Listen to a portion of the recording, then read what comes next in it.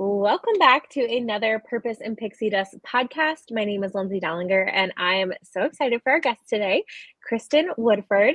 Kristin is the routine queen, and so we're going to be talking all things routines and habits and taking care of yourself. And no matter where you are at on your business, I know this episode's going to be freaking amazing. So, Kristin, welcome to the show. Thank you so much. Thank you for having me, and I'm really excited to be here. Yay. Okay. So let's just dive in. Give us all the goods. How did you become the routine queen? Like, what have you done up to this point? Just tell us the whole story. Yeah. I am wildly passionate about routines now because I believe that routines set us free. And I was not always like that.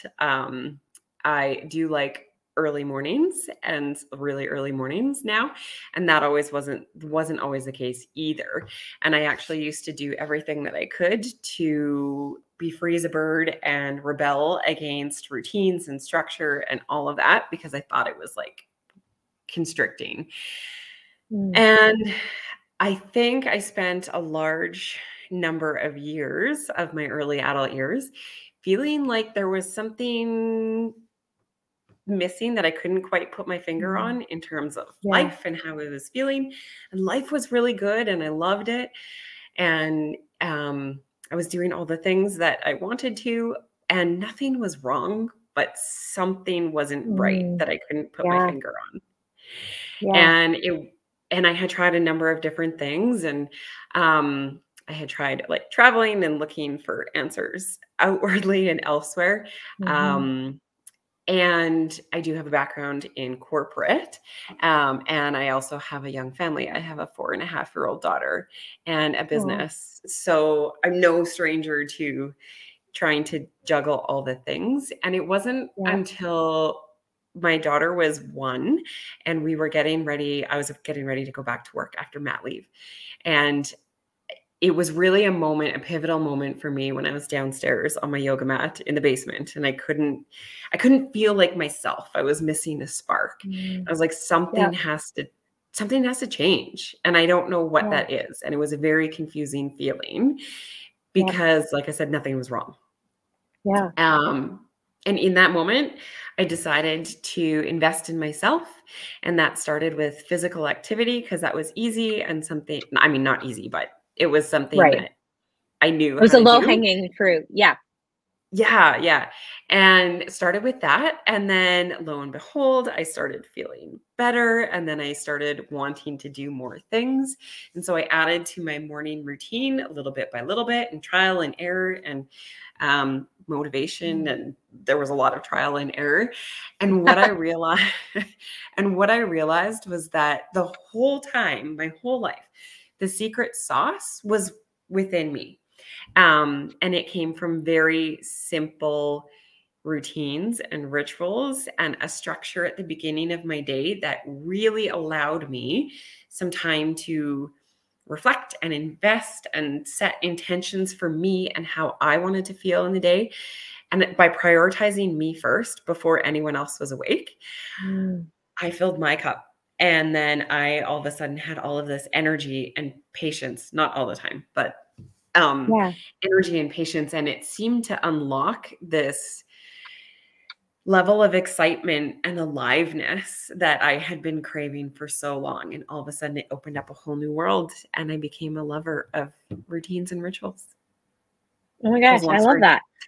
No, it's so good because I feel like there's so many people that can relate to that feeling and also probably the trial and error of figuring out what that looks like. Or, I mean, if you're like me, I definitely do not have a set morning routine all the mornings. Like I do when I'm not going to my day job, but when I go to my day job, because I have to get up at 5:15 for my day job anyway, without a nice morning routine. And I just like, I cannot wake up any earlier. So I would love to know what sort of tips or advice you would have selfishly for myself, or, just people listening who are like, I can't imagine getting up any earlier, or like, is it a thing? Like, okay, yes, you are going to get up like 15 minutes, like what sort of advice do you have for that person? I think it depends on a few things. And the first is to take a a real look at where you're at in life and what season you're at. So for instance, if you are someone with a newborn at home, you're going to have a different routine, as in, you know, you're just trying to survive for the first few months, right? Or if you have a new pet, new puppies. And so grant yourself some grace and take a real look at where you're at and what you can actually do. So if you're already getting up at 5:15, maybe getting up at 4:15 isn't going to cut it. And so, but maybe getting up at 5 would work. And what can you do in that 15 minutes to serve yourself the best? So that you start your day with something that is just for you. I think that so often, so many of us, I'm going to say victim of circumstance, and that sounds so extreme, but we let stuff happen to us, and it's not about what happens to us. It's about how we react to what happens to us, right? And so if we're able to take some time at the beginning of our day to set the tone, to set our intention, how do we want to feel that day? It doesn't mean that things aren't going to go awry, or that, you know, we're not going to feel hard emotions sometimes, but it will provide us a stronger foundation and a base for how we want to feel. And then we're taking a proactive approach instead of just being like, well, I wonder what's going to happen today. It's like, you're taking the bull by the horns. You're taking control of your day. And that makes the world of difference. So taking a look at where you're at, honestly, like what you can afford in terms of time. And another misconception, I think, is that we think we need 1 hour or 2 hours, or we need to invest like this crazy amount. And while that may be nice, and one day I would love to see us all on a beach drinking coffee while we like ease into our day, sometimes that's just not realistic. And so it doesn't have to be that. The one of the key success features is consistency and small actions. So what can we do that is easy to implement and easy to sustain is the key. So if you say, I'm going to go to the gym 2 hours a day, 5 days a week, and right now you're not doing any, that's not sustainable. So don't set yourself up for failure. Maybe it's getting up 15 minutes earlier and writing 5 minutes in your journal and taking a couple of minutes of silence and stillness to feel into the feeling state of how you want to be that day. And that's what you do.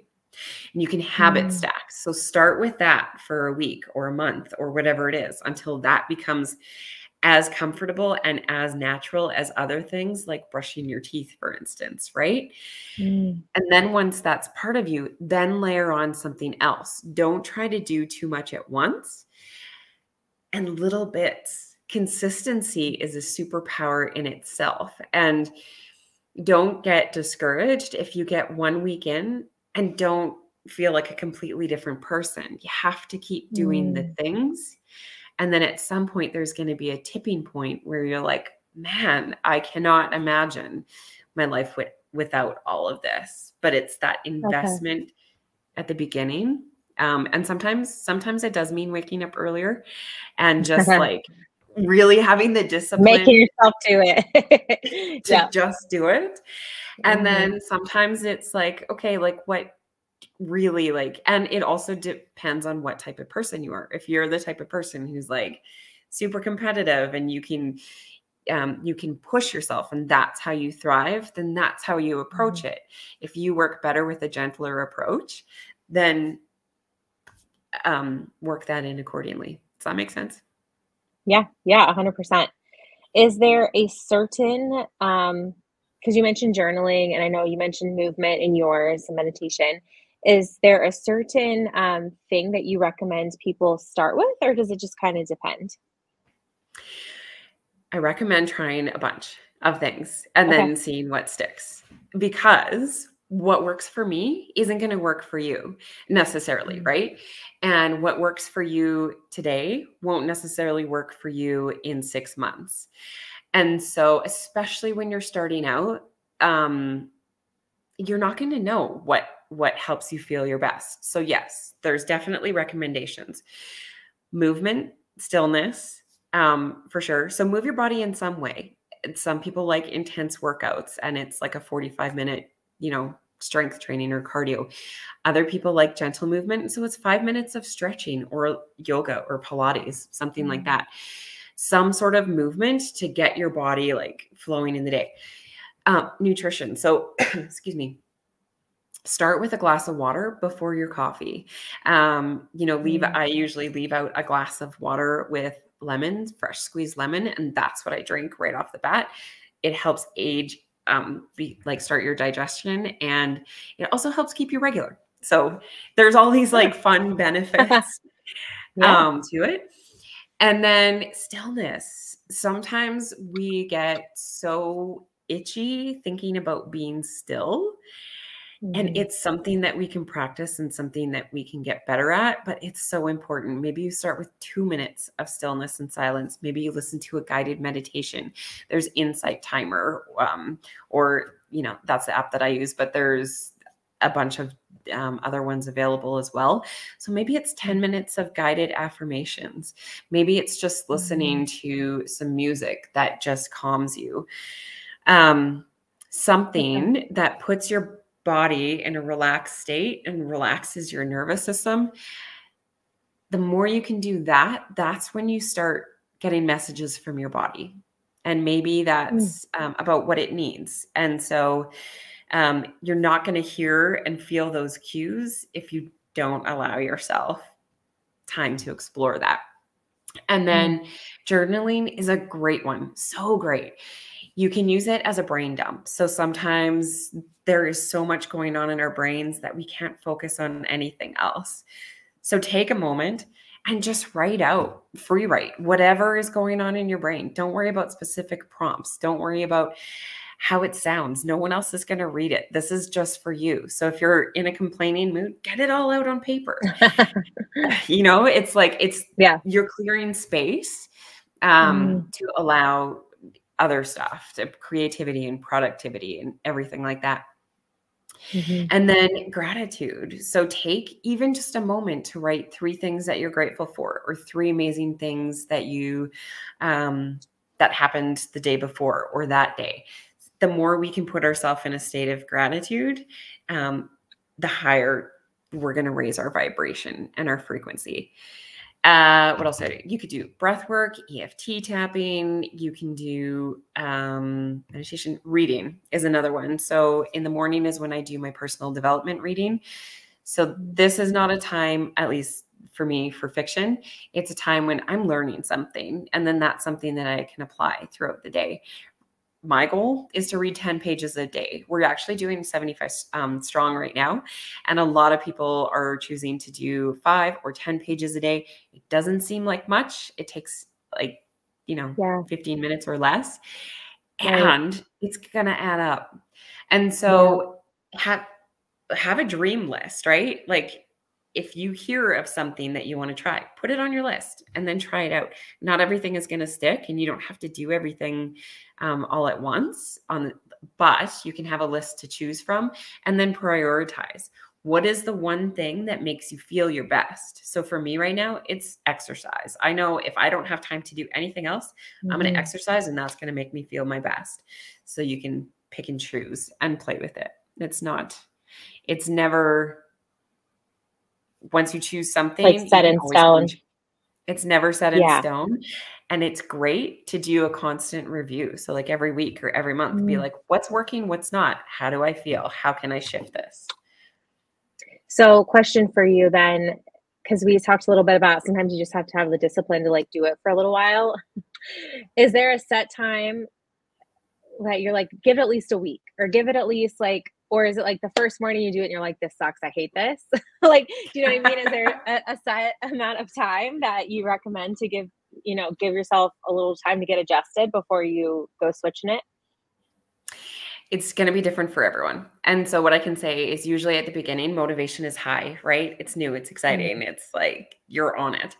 And maybe you get 2 days in, maybe you get 2 weeks in, and you're like, I don't, your body is trained to do what it knows, to do what it knows.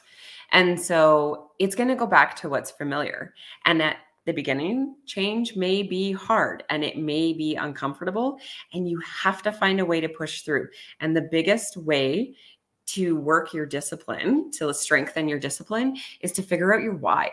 So why are you doing this? Why are you getting up earlier? Why are you doing this whole morning ritual? But go deep on your why. So I'll use an easy example. Lots of people say, I want to lose 10 pounds. Okay, well, why? Because when your alarm goes off at 5 o'clock in the morning, you're going to be like, I don't actually care about 10 pounds. I just want to sleep. I'm okay with these 10 pounds. Yeah, right. And so you become a master negotiator with yourself in like a half sleep mode.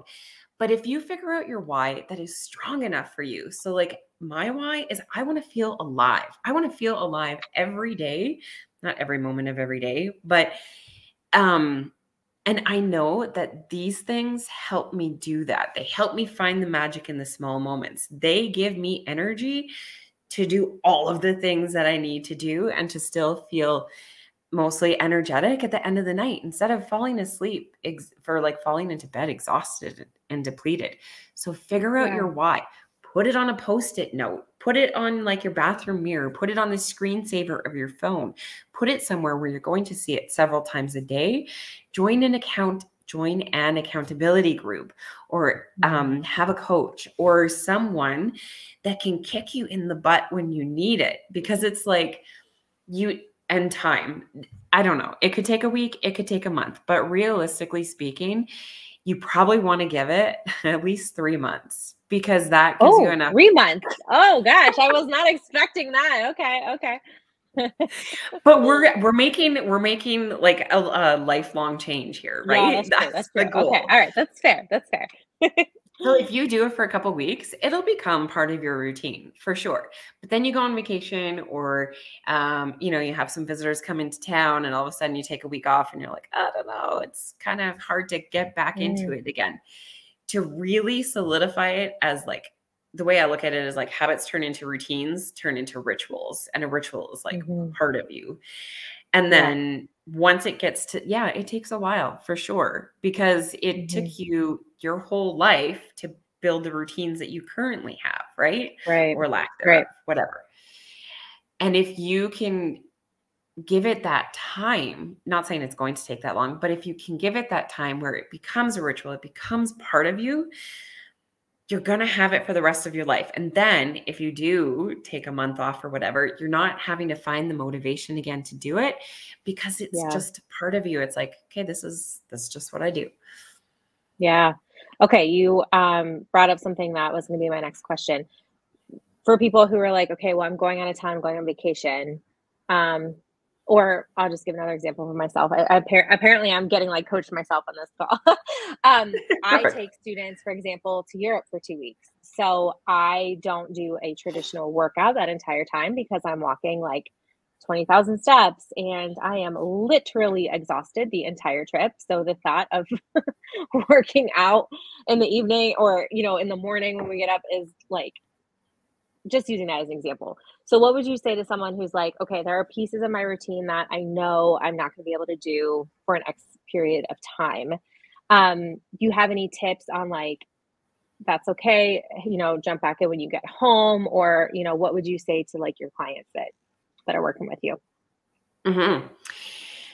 Figure out what your goal is. So if you are going to sit on a beach somewhere because relaxation is your goal, forget the workouts. Like you're going for relaxation, and anything else is going to stress you out and become something that you dread.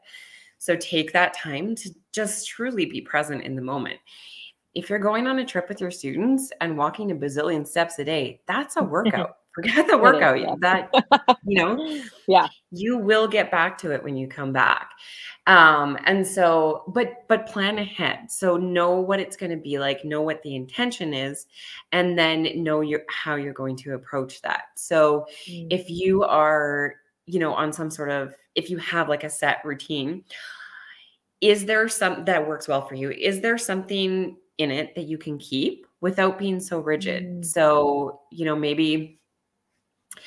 maybe you pick up like reading or journaling or something that serves you in maybe a bit of a different way, or something that is part of your routine, but you condense it, you can shift it. It's not set in stone. Yeah. The whole point is to empower yourself to make the choices and to make it work for you. And like I said, it's going to be different depending on what you're doing. So yeah, just taking a real look at it ahead of time and then figuring out your intention and how you're going to do it. Yeah, I love how you said don't make it so rigid, because I think that's the biggest thing that I hear a lot from people is like almost like this all or nothing mentality, and it doesn't have to be that way with your routine or any habits that you have. Oh, go on. No, you're right. And it doesn't. The one thing I will say is that when you are first starting out and starting to build it, it's a little bit like sleep training a baby, where you need to enforce, or starting a business, right? You likely will need a little bit more structure and rigidity at the beginning to get that built. And so like you put in the work now to reap the benefits later type of thing. Yeah. And so I'm not saying it's going to be terrible, but just something to be aware of. Yeah. And then you can build in some flexibility for sure. Yeah. It's like, I'm picturing that meme of like the person pushing the boulder up the mountain, and how it's like so much easier once your momentum gets going than if you like stop or you like let it roll back, like just inch it forward just a little bit, even if it's just like a little baby inch at a time. Yeah, exactly. Okay, so we talked morning routine. Is there anything extra or different you do with your own personal evening routine, or that maybe we could use for ideas to build our evening routine, or anything around the evening routine? Yeah, definitely. The morning routine starts the evening before, without a doubt. And so, so you need to find out what works for you. But what I will say is the more you can prep the night before, you want to make it easier for your future self. You want to set everything up so that when you wake up the next morning, literally the only thing you have to do is get out of bed and go to the space where you need. Yes. And everything is set up, right? Because if your alarm goes off and you're like, okay, where are my workout shoes? And I'm not sure where my earbuds are.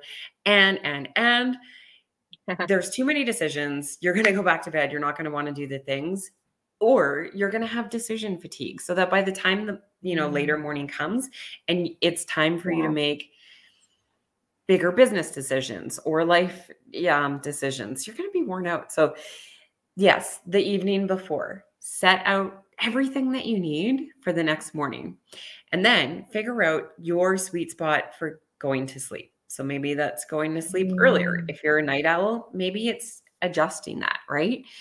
Focusing on how you go to sleep, like what time do you fall asleep easy? Do you stay asleep? Do you need a brain dump before you go to bed, of just like literally like writing out your whole to-do list for the next day so that you're not dreaming about it? Do you need to do a visualization of taking everything that's in your mind and putting it on the coat hook out on your street? It'll be there for you to pick up tomorrow if and when you need it. Do you need a sleep pep talk? Because your last thought at night becomes your first thought in the morning.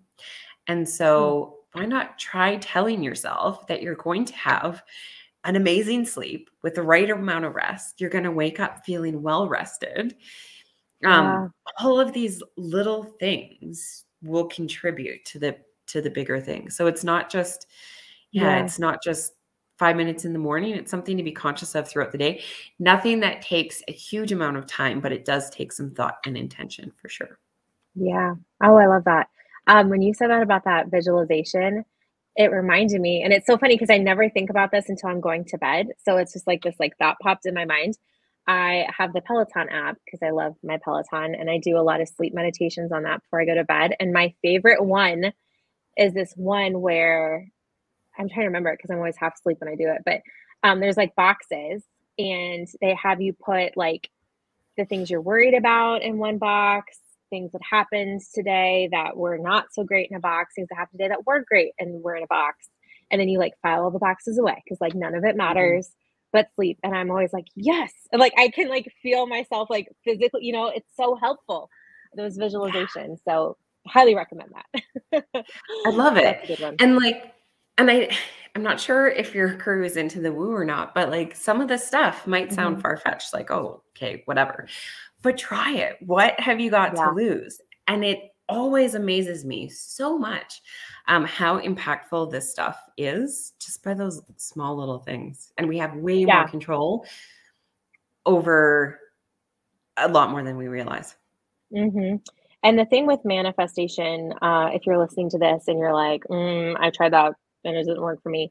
There are still times to this day where like I will sit and really try, I guess not manifestation, meditation, wrong word. But there are times when I sit there and I'm like, I'm going to meditate, I'm going to do that. And like, I do not drop into my body the way that I want to. Like there are sometimes it's just bad. But with practice, like I will say the majority of the time, I am now able to like drop in a lot quicker, be a lot more aware of things, like be more open to things. So definitely, and that's one of those things, like you said, like you have to keep trying and keep doing it to add that and to really reap the benefits of that. So do not give up on that if that is something that you are considering trying and you're like, I don't really know about that. Yeah. And the other thing too that I'll do sometimes is like, I call it a conscious transition moment. But it's throughout the day. So it works really well when you're shifting from one role to the other. So let's say you're coming home from work and you're going into like after work mode, or from, you know, if you're working 2 jobs, from one to the other, or from job to mom mode, or whatever it is, or from mom mode to partner mode. You can take just a moment, and it really can be as simple as 30 seconds or 5 minutes, whatever you have. And it can be in your car, it can be at home. It doesn't have to be a quiet place, but you go into like a little mini meditation almost. And it's just a moment to take a couple deep breaths and just recognize everything that has happened up to that day, and then let it go. And then take a moment, a breath or two, where you are just in that moment of breath and nothing else exists. And then with another breath or two, like visualize yourself going into the next role or into the next part of your day. And just taking that little bit of time mentally shifts you. And so you're not constantly thinking about what happened or what hasn't happened yet. And it's just a way to be present in the moment. And you can do them as often as you want throughout the day, but it's a good little reset. Yeah, that being present is so powerful, because I think the majority of us, we're just so go, go, go all the time. And it's like, what's the next thing? And even right before we started recording this, I did an Instagram story and I'm like, this is what I'm doing tonight. I'm doing this interview and then I'm going to go do errands. And I'm like always thinking the next step ahead. And I find it so powerful when you just said, I take a second just to get present. And like, what does that even really feel like? You know, when we really, truly, it's almost kind of scary. I don't know. Yeah. I shouldn't be scared of myself, right? But like, because it is so unfamiliar to me. I don't want to say it's uncomfortable, but it kind of, until you get really into it, you know? And then I start thinking about it, I'm like, that's really sad, because I feel like I'm present, but I'm not. And I'm like, okay, so I love that you shared that, because that's something that I know I personally am trying to be more aware of. So I would love to encourage other people to realize like, hey, am I actually being present? Am I taking time? And like you said, that's a great transition, because at least for me with my day job, I have a nice car ride. So that's kind of my transition moment where I get to decompress a little bit. But I know like when I have something after school, there were times back in the day where I would do like a podcast interview at school before I left. And it was really hard for me to like take the hats on and off when I was still in the environment of the other thing. And so that exercise would have been really, really helpful. Yeah. Yeah.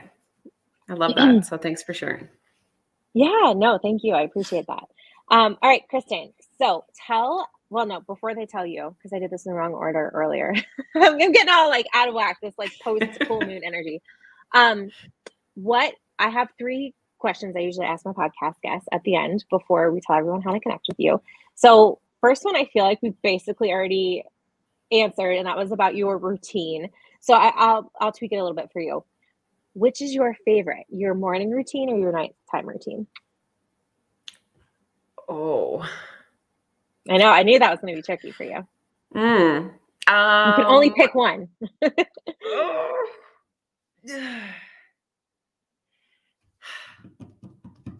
I have to say morning because Okay. So just like setting you up for success for the day. yeah, it really sets the tone and it's immediate. I will say that like so there's moments. So I don't do my routine all the time. I spent a couple months at the end of the year just lackadaisical. And I noticed a difference. And all of a sudden you start getting, you know, easily frustrated and things like that. And you're like, oh, like what is different? And you're like, oh, right. I'm not doing the things. And within a few days of doing the things, it's like bouncing down the stairs full of energy and just like blast of cold water at the end of your shower. And you're like, bring it on. And it's like, it's instantaneous. So my morning. Okay. Yeah. Okay. All right. I love that. Great answer. What is your favorite personal development book, or which one are you reading now? Because a lot of people are like, I don't have a favorite. Either one. I have to say my favorite, I have a lot of favorites, but one that tops the list is Atomic Habits by James Clear. And so if you, when I finally read it, I was like, I feel like this is, I am surprised it took me so long to read it. But if you are looking to build your own habits or make changes, or it's a must read, like you have to read it. It talks about forming these habits in a sustainable way and how it's like, go for the small, consistent change. And that's what's going to give you the crazy big sustainable change. And it's like, it's written in a really clear way. And if you're new to like all of this, The Slight Edge by Jeff Olson, it talks about similar principles, but it was one that sort of kickstarted this side of things. Have you read The Compound Effect? Yes. I feel like it's the same idea. Okay. Yes. Yep. And then also another one that's similar is The Miracle Morning by Hal Elrod. So it's not my favorite, but it's a short read and it talks about, you know, how to set up a morning routine if you're brand new to it as well. Oh, I love that. Okay. And then last question, your favorite vacation destination and or one on your bucket list? Okay. One on my bucket list is like Bora Bora or Fiji or something like that with with a hut over the water where you look out and you can't see anything else or any other huts, but you have the glass floor and a hammock. I will be there and I'm just, it feels so good. And then favorite destination, there's been a lot of them. I really liked New Zealand for the adventure stuff, and Costa Rica for their way of living. Okay. What kind of adventure stuff did you do in New Zealand? Lots of hiking, up glaciers and volcanoes, things like that. Did skydiving on my birthday which was the first and only time I've done it. No, first and only. Good answer. Yes, it was good. I just haven't done it since. Did some whitewater rafting down like some mini waterfalls and things like that. And then probably the biggest one of my life was the bungee jump. Oh, wait, bungee jump from where? Oh my gosh. From where? Yeah, so it's the Nevis, and it's well, what was it? 134 meters free fall.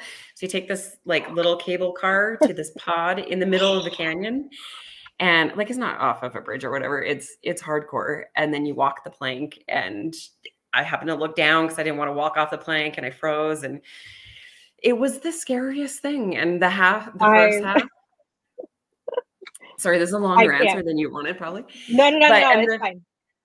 And the first half of the fall, I like saw my life flash before my eyes, and it was everything. Like I was going to die. And then it was like something switched, and it was like the Matrix where everything just like stopped. And the second half of it was so peaceful and so slow motion. It just was like, this is like the most euphoric lovely feeling ever. And I loved it. Okay, so that was scarier than skydiving. Oh, like bungee? a million times. Yes.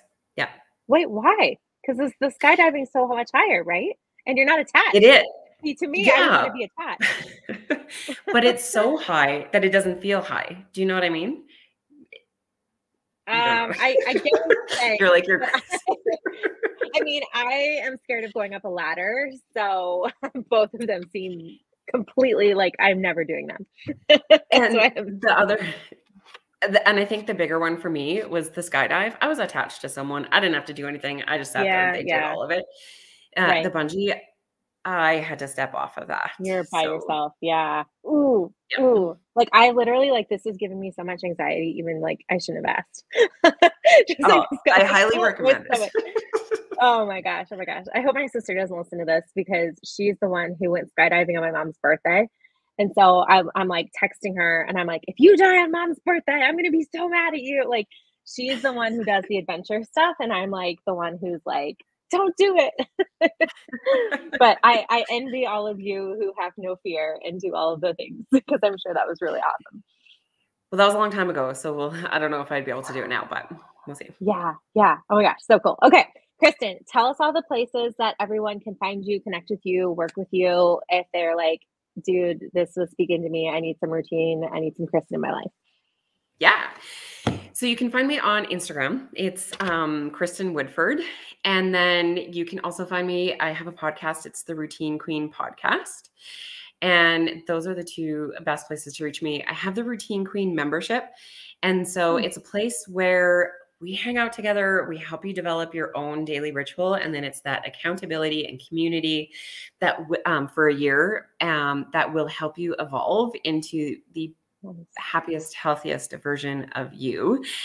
And then depending on when you're listening to this, but we do have occasional workshops with like how to set up your routines. And then something that we have running, which I think is going to be a regular thing, is 75 strong. So it's 75 days of an accountability group. So check Instagram. We'll have like the latest details for those going on, but IG in the podcast for sure. Okay, awesome. And I will be sure to link that in the show notes so that you can connect with her. All right, Kristin, thank you so much. We appreciate you and look forward to talking to you some more. Thank you, Lindsay. It was really fun.